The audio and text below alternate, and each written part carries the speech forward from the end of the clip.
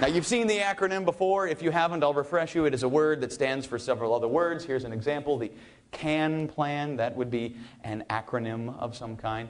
Or the trust approach, for example, something like that.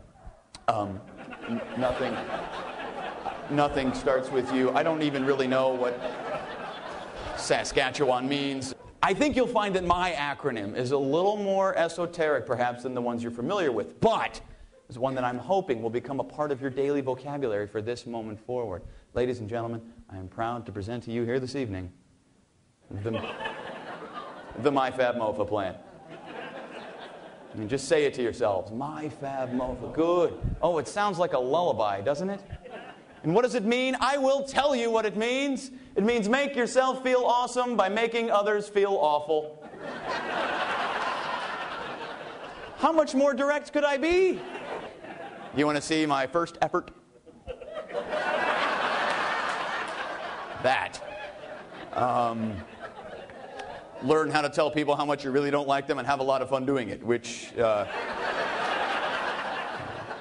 is really hard to pronounce. I tried for a long time. Never really figured it out. So we're going to stick with MyFab MOFA. When you are going to criticize another person, what you need to do is begin with one of several introductory phrases that make it sound like you're not trying to be mean, you're actually trying to help the person you're about to insult. That way you will get the most pleasure out of their shock and pain. That's kind of how this works. So I'm going to show you a list of phrases that will work very well for you. It is certainly not a complete list, just a partial list to hopefully help you get started. The first of them, 2 words I know you've used before. No offense. Now, let's be honest. We're all friends here. This is a lie. None of you has ever said no offense without being offensive.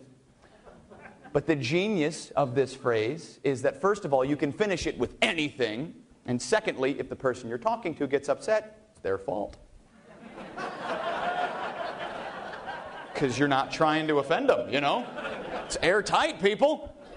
There's a lot of phrases just like this. Don't take this the wrong way.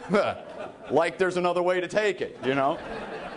I don't mean to sound rude. Yeah, you did. This is one of my favorites. This isn't going to sound the way I mean it. And you can really appreciate these when you use them like back to back. Like, sir, I didn't catch your name earlier. What's your name? Wally? Good. No offense, but nobody here likes you. No. Don't mean to sound rude. We all kind of wish you'd stayed home.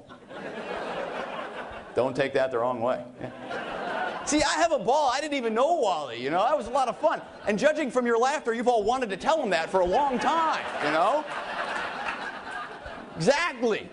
That's the power, people, of the MyFab MOFA plan. Now we have to talk about how to actually criticize people. And here, you want to basically remember what you learned in 9th grade composition. You want to be original and descriptive. You want to be specific. You want to hit people with something they are not anticipating because you'll have a lot more fun and get a lot more pleasure out of doing so. And I will show you right now why originality is so terribly important. I'd like you to turn to your spouse. Please turn to your husband or wife. Look them right in the eye and repeat after me, I don't like you. Now, you weren't actually supposed to do it. You were just supposed to laugh. But a lot of you, obviously, a lot of you need to be here this weekend. Okay, very good. But you'll notice the reaction here is a little lukewarm, and that is not your fault. It is the fault of this sentence, because this is a very, very common sentence. You've said it a million times in your life. You've heard it a million times in your life. It lacks power. You want to be original. You get a lot more pleasure out of that. I will show you that right now. Turn to your spouse again. This is fun. Okay, come on. Repeat after me. Don't take this the wrong way. But I hope you contract an intestinal parasite. It's a lot more fun. If the services are comparable and the prices are comparable, and they usually are, I don't care where I get it. The thing that's going to determine me for or against you as a customer, and the thing that's going to make me want to work with you or against you as an employee, are the small things that you can do that will make me feel more or less welcome, more or less respected with you. And if you're not totally convinced that these small things can pay big dividends, I want you to remember back to the first time you ever told your husband, or in most of your cases your wife, that you loved them. This hugely emotional moment. Because you're 95% sure that she's going to say, I love you too, but not totally. And I don't know your story, but I'm guessing you remember it, that first time that you say, I love you to somebody. It's sort of a powerful moment. Then you say it once, and the floodgates open. And what's happened is that this sentence, like I said before, repetition steals the meaning from the things that we say. This sentence, which was once the most important, powerful thing you could say to anybody, has become something that you occasionally throw away. So imagine the next time you see your wife or your husband, don't say I love you. They've got it. They've heard it already. They know. Say I adore you. Say I cherish you. I don't want you to change how you feel. It'd be ridiculous. Change one word.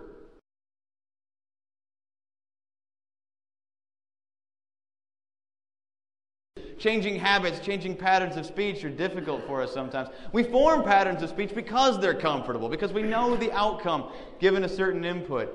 Not just I love yous to your family, but professionally as well. I don't know what you say to the people that you work with on a regular basis, but I know it falls into one of 5 to 25 stock phrases. How's it going? How's your weekend? Good work. Nice job. Well done. Way to go. Whatever you say the same things all the time. And those phrases, because we've said them so often, don't really matter anymore. But if you change it this much, don't change the meaning, but the actual words that you use. Excellent work. Exceptional. You knocked that out of the park. I'm extremely impressed. It's not much, but people notice, and everybody needs it. Everybody needs to feel important to somebody else. And I've heard a lot of people talk about change, and they all talk about it in the same way, as though it is something you don't know how to handle. They're talking about it like, well, change is coming. You can't really avoid it, so instead of resisting it, you should just learn how to accept it. And they always say that, learn how to accept it, like you don't already know. And I think that's the dumbest idea I've ever heard anybody try to offer, because change is totally natural. You are not the same person that you were a year ago, or 5, or 20. You won't be the same person in 2 or 5 or 20 years.